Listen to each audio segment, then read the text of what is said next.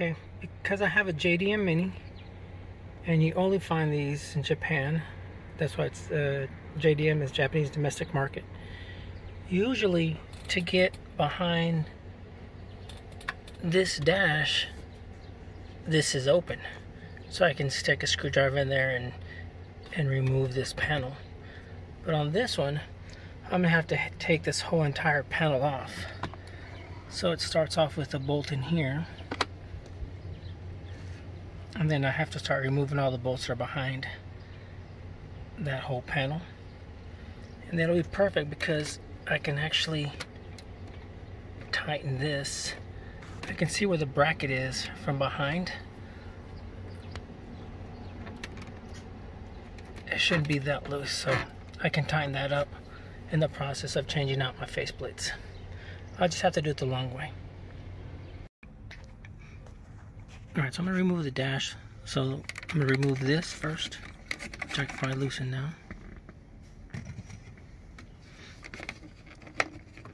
Take this out. And then this has like a weird angle to it. So just grab it, turn it, it pops out. But it's really hard to get the right angle. I don't have enough light to see where it's at. Let me see. Right. Nope, can't even see it. But anyways, it rotates.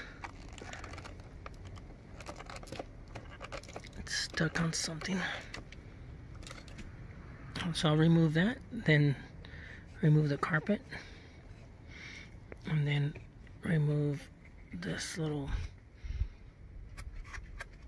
back part, and then completely remove the dash. There's two bolts that are back there, way back there. You can't see them because there's the carpet on there. But as soon as I get to that part, I'll turn it back on. See, there we go. You can see where the notch is. I was able to twist it finally. I needed to use both hands. This is my auxiliary fan, which is located on the driver's side. I have it there just for now. I'll probably relocate that later. Once you have that bolt out, you'll have to remove the cover from here, pull it out. It's really hard to do with one hand, and there's little catches that fall behind the other plate.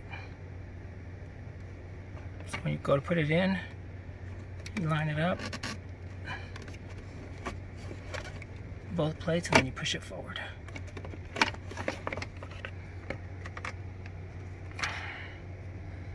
And that's the wiring to my Japanese toll collector thing. You put your credit card in there and you pay your toll. Okay, once you have that down, all you have to do is grab this panel, slide it towards you, and it slides out. Okay. So I'll need both hands to do it because my radio's attached. But this is it. It's free. You can see that second panel already moving. That's the bracket that I need to get to back there. Right there. Where my tip of my finger is.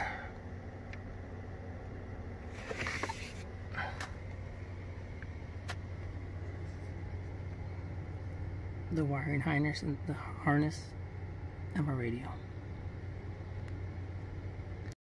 Okay, with the radio out of the way, this is my air conditioning, and then there's my other air conditioning vent, and that is the nut that I need to get to right there to remove that front panel. Okay, one of the bolts is right there, or I should say the screws, and the other one is right there. Talk about tight space. Okay, so what I ended up doing was squeezing, putting a set of pliers behind it, and popping it off. There's my speedometer right there, right there. There's my speedometer, and the part you can see was me removing the back that attaches everything. The pins are numbered, one down here, and it goes all the way up. So I know the correct way is with my negative on the top. So this is the way it'll go in.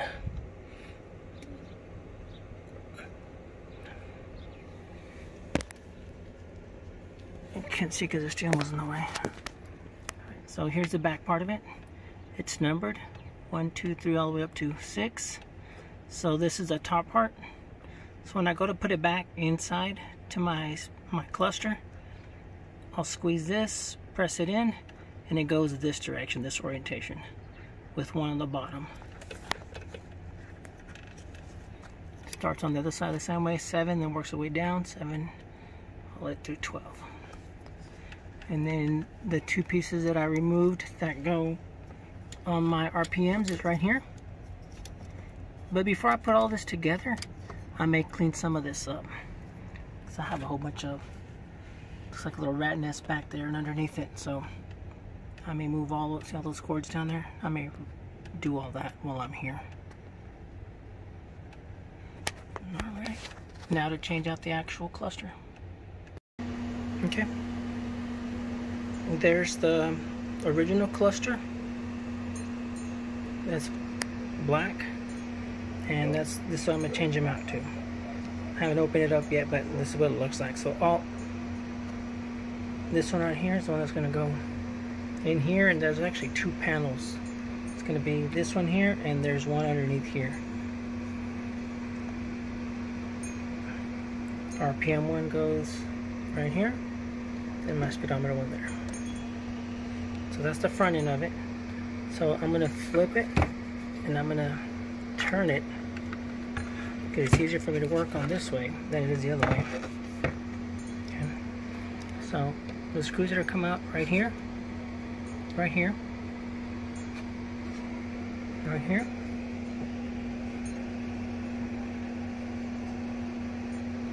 right there, and right there. That's what holds the cluster together. I'll take those off, then I'll show you where everything goes. That's what it looks like once it's removed. I'll clean all these up. These just pop off.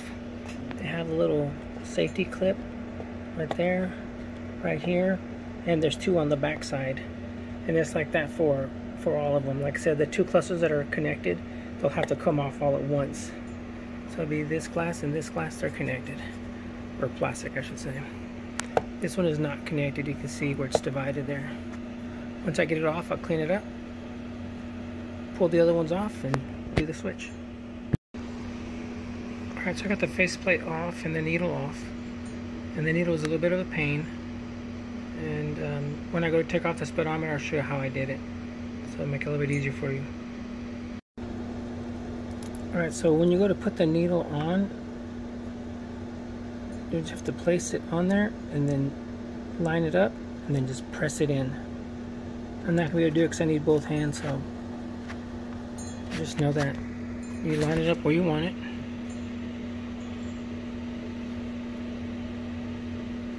So it's ready to release.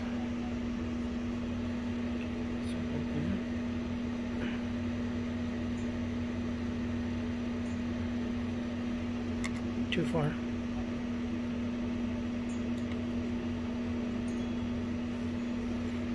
So you start this way, because as soon as you start to go up, it's going to rotate. It's already in a locked position. That's can't go any lower than that. So right there, and then you just press it in. But I need both hands to do it, so I can't record and press. Okay, I got 1 down, and I got 3 more to go. So this is the part that you don't get to see, but this goes on the inside, and there's little clamps for all these.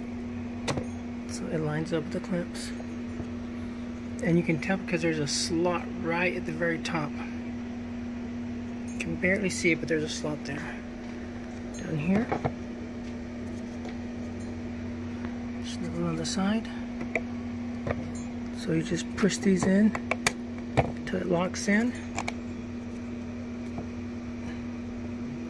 Once you have those ready, now you're ready for your cover. But like I said, I need to clean this cover, so I'm not going to put it on yet. 1 down, and 3 more plates to go. That's my old one. So the other one's going to be the same process. I'm going to and release the pressure on these little tabs and pull the glass out, and there's back here. The difference is that those two are connected. This is connected. Okay. So let me do that, and then I'm going to pop out the inserts like this one. I'm going to pop those out too.